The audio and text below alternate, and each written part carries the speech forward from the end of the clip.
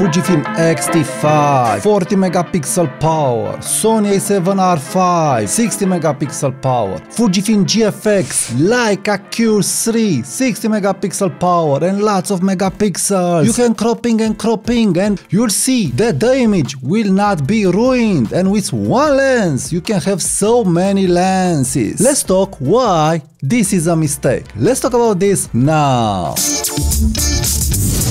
Hi there, Tudor Matescu here. In this video I want to share with you my experience with cropping big megapixel files from Sony R3 to Fujifilm X-T5, and also using crop modes on X100VI, on X-T5, on Sony big sensors. And I want to share with you why is cropping for me, why I like it and why I don't like it, and why you should buy a camera not based on cropping power depending on your job regarding photography. So if you're in content like this, please subscribe now, hit the subscribe button, and thank you very much for this. So first of all, let's talk about the advantages of a big megapixel sensor regarding image quality. So regarding image quality, we can divide image quality in two parts, the good parts and the bad parts.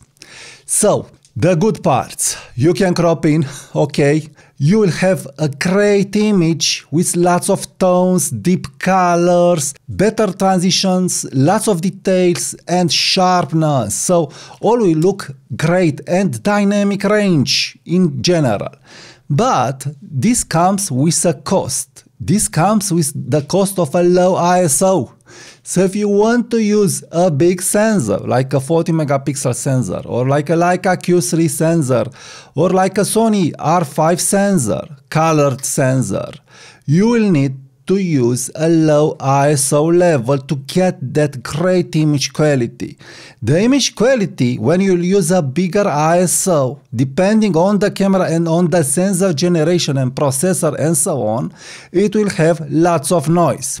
On Sony A7RCII, I wasn't satisfied at all with the marketing gimmick that a bigger file, if I will export it in a smaller file, will have lesser noise. It's not like this in reality. It's not like this. I had big problems getting rid of the noise, and here I feel that problem too at high ISO levels. I can get rid of it, but with a 24 megapixel sensor it's a lot easier, it's more fun, it's more enjoyable. I can shoot at high ISO levels without problems.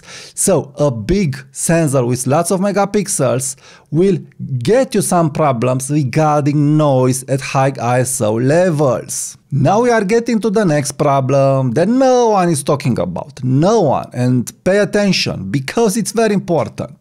A bigger sensor, a sensor with lots of megapixels, needs to have a good IBIS. And in general, the IBIS, it will be the same as on a sensor with 24 megapixels and so on. So the IBIS, because the sensor it is so big regarding megapixels, will not give you those good results that you will get with an IBIS on a 24 megapixel sensor. So the IBIS will be under, for photography I'm referring especially, under a smaller sensor regarding megapixels. I'm not talking about size, full frame, micro four thirds and so on. So, huge problem here, and now comes the next problem that it's explaining why you need a better IBIS on a sensor with more megapixels. When you have more megapixels, you'll be forced, and especially on a full frame camera, but also on this, to use a higher shutter speed. You will need a higher shutter speed when you will zoom in at 100% to see that your subject hadn't motion blur from your hand. So let's take an example. You will need to use a 1/1000 shutter speed on a situation where on a 24 megapixel sensor or smaller, you will use a 1/500. So 2x time at least faster shutter speed. This means 2x time bigger ISO level or a better lens with an f1.4, f1.8 aperture. So faster shutter speed, bigger ISO, and IBIS if you can get better IBIS, but no. So in general, you'll be penalized in shooting day to day with faster shutter speed and higher ISO levels. So the advantage that you get regarding image quality, it's very small. It's very small because you'll ruin the quality of the image with higher ISO levels, especially in low light. And I'm not talking about night photography. I'm talking just about low light indoor photography. So you'll have there a problem. You really need to use faster shutter speed. Every owner that has a camera with a bigger sensor knows this. Now let's talk about the AF. A sensor with lots of megapixels in general will be slower than a sensor with lesser megapixel. I have understand that this also it depends on the processor, but it doesn't matter for me.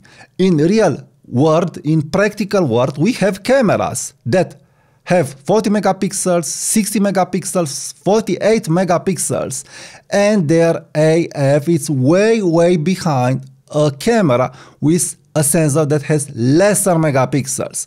So you have AF problems, and especially in low light.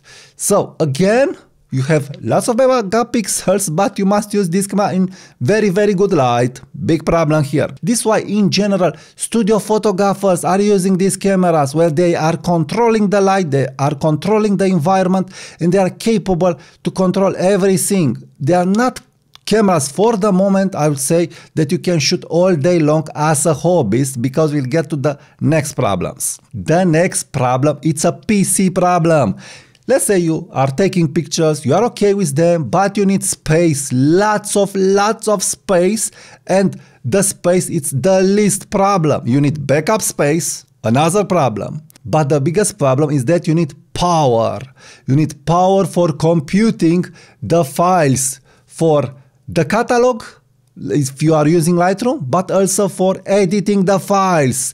You'll have huge files, and when you want to edit 100 files, 300 files, you'll have big problems regarding power and speed of your computer. So buying a camera with 60 megapixel, 40 megapixel plus, you'll have problems regarding space, power, AF, ISO, and so on. What is the biggest advantage then? Why manufacturers are telling us that you can buy this camera like Leica Q3, like X100VI with 40 megapixel in the future camera, let's say, and you can crop in, and with one lens you'll have many lenses. Well, this is what I want to get. This is a lie, and I'll tell you immediately why. But before, the cropping power, the 60 megapixel power, the 40 megapixel power, 48 and so on, is good in general for professionals that are printing files, big images, and not for everyday shooters, and not even for wedding photographers. Let's say you didn't make a composition very well, but 24, 33 megapixels is enough to crop in and to correct that picture. Why? Because in general, if you aren't a blind photographer, you'll not crop more than 10–30% from your picture. And 10–30% crop, it means that 24 megapixel, 12, 16 megapixels is sufficient. And printing is very forgiving. And also we have AI programs that will help us increase the resolution. In general, I would recommend a 40 megapixel sensor just for studio shooters, for fashion shooters, and for billboard shooters that they are really needing those huge sensors, and they need that power for a specific need. But the companies market the 60 megapixel sensor or the big resolution sensors for amateurs and for hobbyist photographers, like there's an advantage there. You can use the sports finder mode on a Fujifilm camera. You can use the APS-C mode on a Sony camera, or you can digitally zoom in. And yes, this could be an advantage, but I want to share with you why this is a disadvantage, a big disadvantage on a long term. So I've showed in a video how you can use the sports finder mode on Fujifilm X-T5 to get another lens from your dedicated lens. So from this 80mm f1.4, if I will use the sports finder mode, I will get an equivalent of a 35mm field of view. And from your 20mm f1.4, you'll get an equivalent of a 40mm field of view with an f1.4.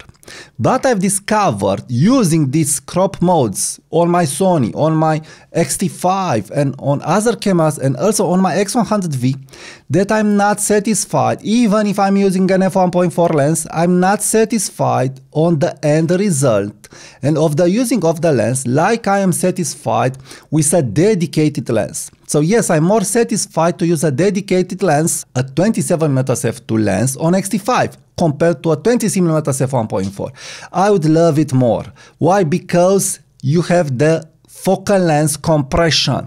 This is where the cropping power can't lie your eyes, because you have some experience, I guess, if you are buying these expensive cameras with these big sensors, and you'll be able to realize that no, the cropping of the lens will not mimic a 35mm lens, will not mimic a 40mm lens. So let's take the example of Leica QC, because I feel this is the best example. You have Leica QC, a 28mm lens that in reality it's a 24mm lens. I've made a video, check it here. So you take that 24mm lens that already cropped from the sensor, it's a 28 corrected field of view. Then you crop more in 35mm field of view. Then you crop more in the 50mm field of view. Any Leica shooter and any person that has at least 1 year experience in photography and he used different lenses for different jobs, it will understand that the cropping, it will not mimic the focal length. And even if the field of view it's the same, even if you use a full frame camera and you will say, no, when I will enter in that crop mode, it will be an APS-C equivalent lens. It's not the same. In my experience in shooting it, it's not the same. You can change the lens, but pressing one button, and this will make you change from the crop mode to the wider mode and so on. So we'll use a digital zoom in the end, and this on the streets and when you are doing photography with your family and so on, it will start to bother you. You will not feel that you have a lens, a focal lens, and you don't have a focal lens, you have just a cropping power.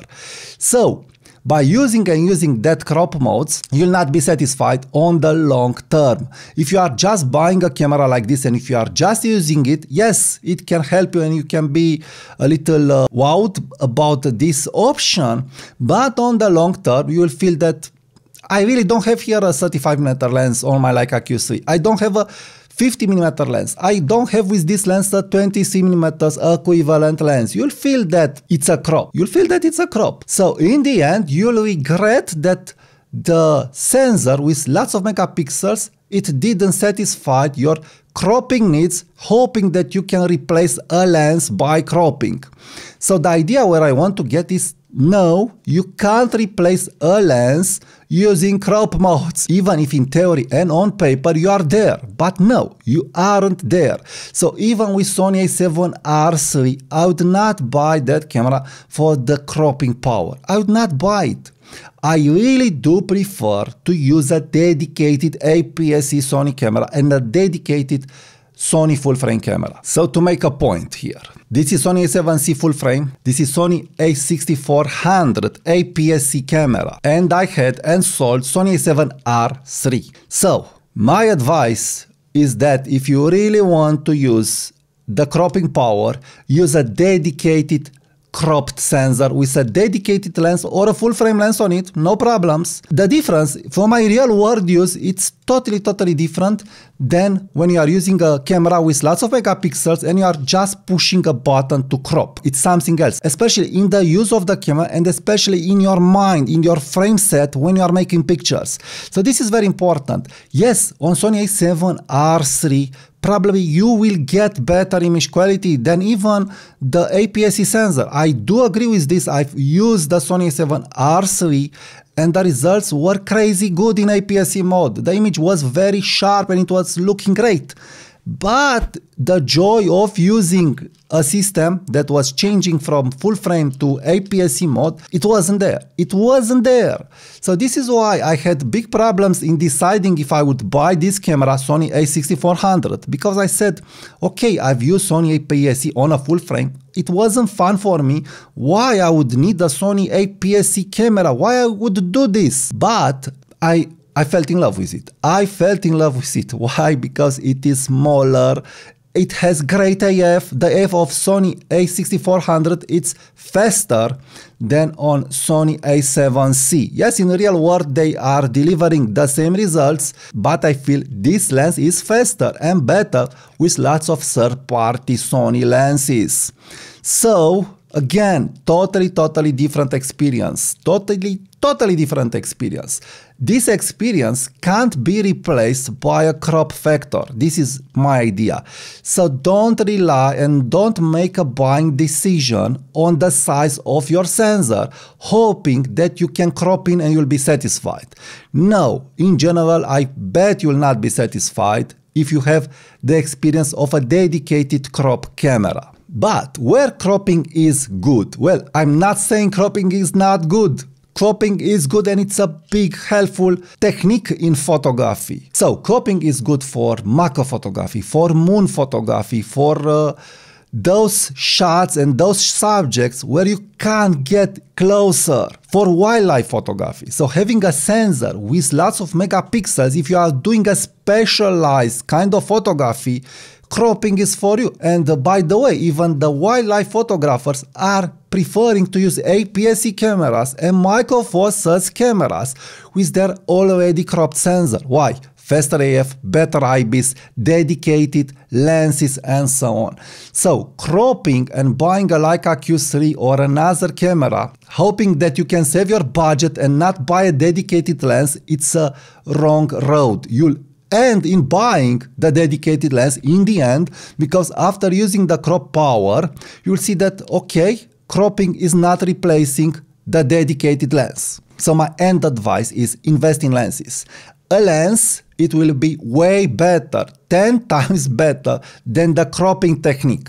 Invest in lenses, and after that, if you have budget, also invest in a good sensor with lots of megapixels if you really are okay with the advantages and also the disadvantages. Have in mind those disadvantages, they are really there, and it's possible that you will be not satisfied with your big megapixel sensor camera. I wasn't satisfied with Sony A7RCII at all, even if that camera is greater and better than Sony A7C. But with Sony A7C, very satisfied. So have that in mind. Don't take a buying decision based on the crop power of the camera. Now, please check my links from the comments and description. And if you want to buy the gear that I'm using, please use my affiliate links. And after this, please check the next video. Click here right now.